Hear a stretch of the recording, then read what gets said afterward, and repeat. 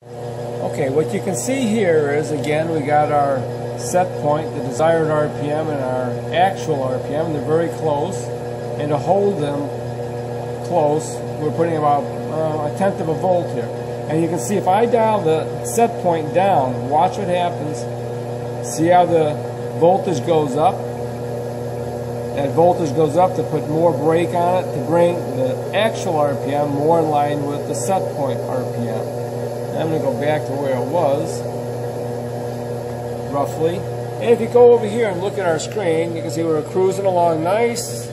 I did that, brought it down, and now it's going to go back to some RPM. Okay. Now I want to show you something where if you just watch this screen, I'm going to apply more load to the dyno.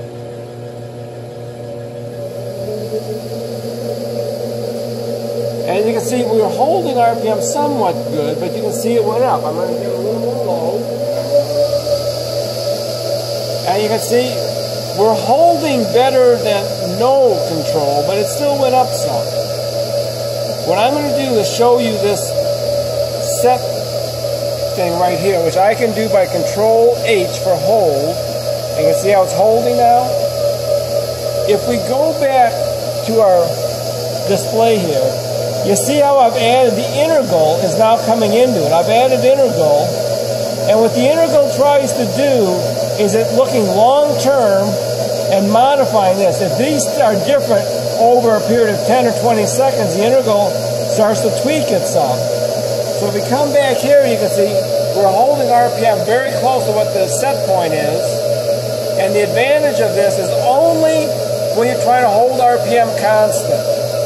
Like tuning an engine, and if I want to hold, let's say, 60 miles an hour. Now I'm going to show you what happens if I back the throttle off.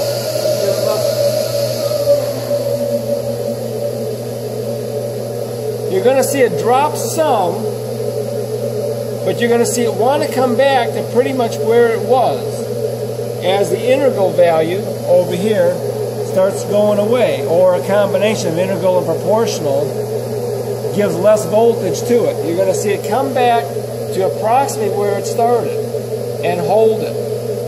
So by doing the Control H, or if you click up here and click on set, hold steady or allow changing, I'm going to go back to allow changing here.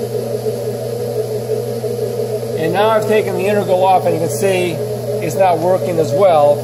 And you can see here the integral went away, and now we only have proportional and differential affecting this voltage out here, which will still somewhat work. It's just not as good as holding steady as when you do Control H.